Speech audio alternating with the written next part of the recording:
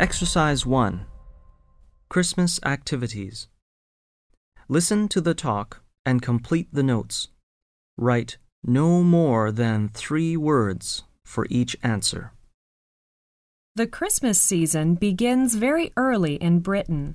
By the end of October, you may see Christmas decorations in the streets and Christmas cards and gifts in the shops. Traditionally, people start to decorate their houses a week or two before the 25th of December, which is Christmas Day.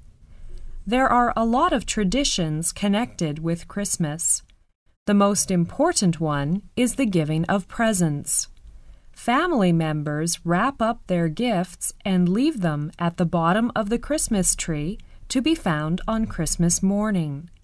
Children leave a long sock or stocking at the end of their bed on Christmas Eve, the 24th of December, hoping that Father Christmas will come down the chimney during the night and bring them small presents, fruit, and nuts.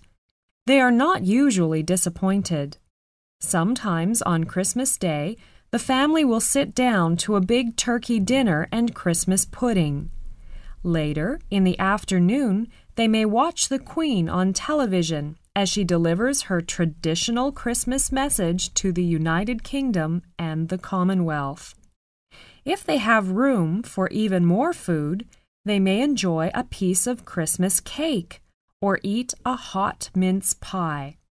The 26th of December is also a public holiday, Boxing Day, and this is the time to visit friends and relatives or watch football.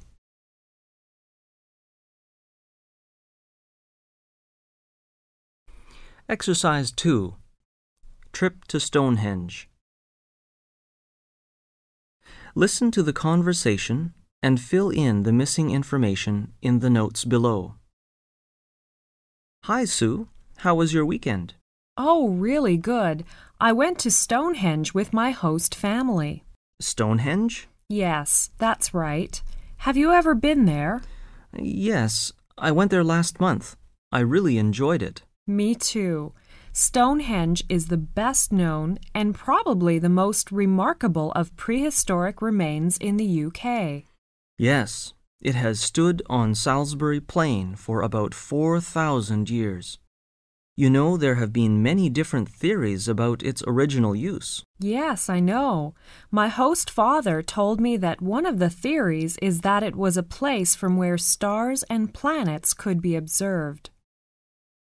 Yes, but no one is really certain why it was built. One of the things people have discovered is the positions of some of the stones relate to the movements of the sun and moon, so that the stones could be used as a calendar. That's interesting. Did you go to Oxford too? It's not far from Stonehenge. No, we didn't because of the time. My host family had to be back before 3 in the afternoon. Oh, what a pity. You should go sometime. It's very interesting too. Yes, I hope I can sometime.